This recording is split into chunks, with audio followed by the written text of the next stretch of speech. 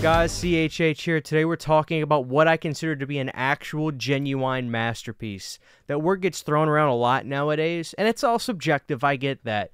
But without a shadow of a doubt, I consider The Exorcist 3 to be one of those movies that undoubtedly deserves the title of a masterpiece. I want to talk a little bit about this movie, and I also want to talk about the 4K from Scream Factory, so let's just get right into this. Without a doubt, The Exorcist 3 is my favorite Exorcist film. I love William Friedkin's first movie. The Heretic is The Heretic, but The Exorcist 3 is the one that genuinely frightens me to my core. Everything about The Exorcist 3, I think, is just perfection from William Peter Blatty. First of all, the performance of Brad Dourif as the Gemini Killer is about as haunting and as scary as anything in the genre. I feel that when you're in that room with him, you are literally at the beck and call of the devil, and there's nothing you can do about it.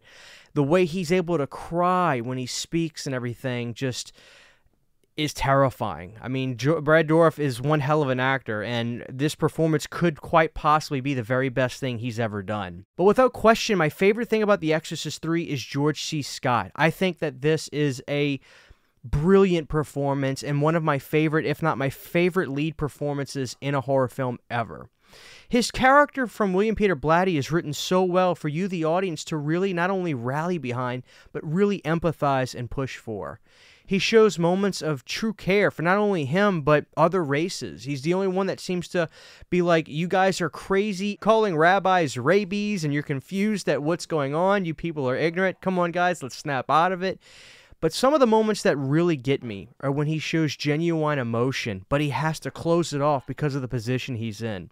There's two moments in the film, one where he sees his friend, the priest who gets all his blood sucked out of him by the Gemini Killer or the devil, and the other scene where he needs to talk to the cops and he yells for everybody to shut up and he breaks down and then has to literally take a few seconds to stop himself to explain that they had the press lying to people to weed out all the wackos to say they were the Gemini Killer.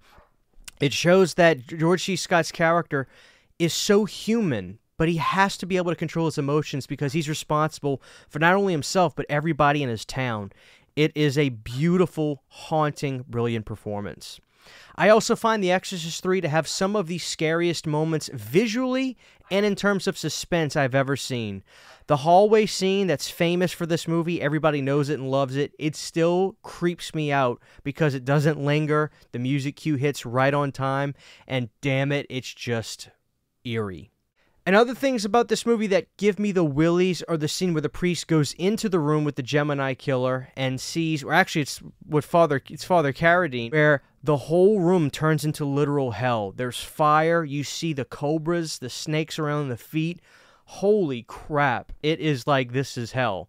But man, this movie just scars me. Every single scene. The scene where the nurse is riding in the cab, George C. Scott's family home, gives me the creep. She's sitting right in the middle seat, and she's just staring intently, knowing what they're about to do. Jesus, man.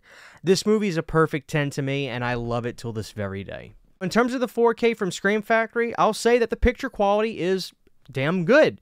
It is a good, clean, fresh 4K transfer that is better than the Blu-ray, and if you're a big fan, I highly recommend getting it. Now, it gives you the 4K scan of the theatrical cut. You do not get the 4K scan of the director's cut, which, look, I can see people being upset about this, and if this is a deal breaker for you, I totally get it. I find the director's cut to be a little bit messy. I think the theatrical cut gives you the best of seeing Father Damien in here. I just feel that what they had with him in the theatrical cut balanced perfectly. It's my preferred cut of the movie. So if anything, I'm glad that we got the 4K of the theatrical cut.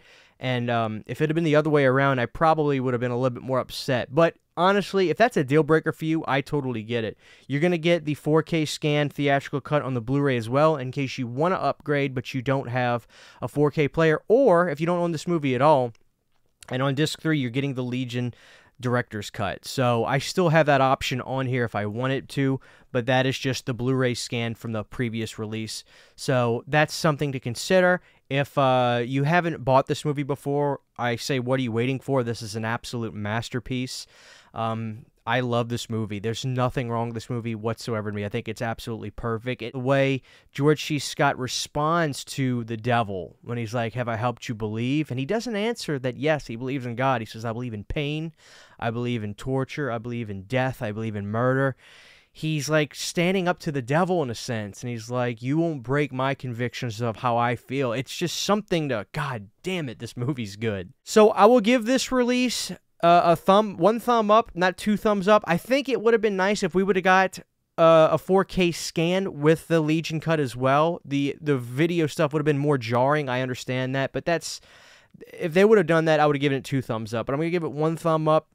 I will say though, if you've never purchased this movie before, this is it. This is one of the greatest. This is, in my opinion, the best movie of the 90s. So, and the 4K scan, I'll give a picture quality on that a solid 8.5 out of 10. You're really going to see true clarity in the darkest scenes where he's in the solitary confinement room, when the flames come up with the snakes. You're really going to see the clarity there. Really going to see a difference there. So, great 4K scan. Just a good, clean, proper 4K scan for this movie. Couldn't be happier. The 5.1 audio was beautiful. But again, if you have sound bars and stuff like that, or just a small sound bar, do the 2.0 because it's going to level everything out better. Because with the 5.1, if you don't have a great setup, sometimes the voices will be lower than the music, and that could be annoying. You'll be adjusting your volume.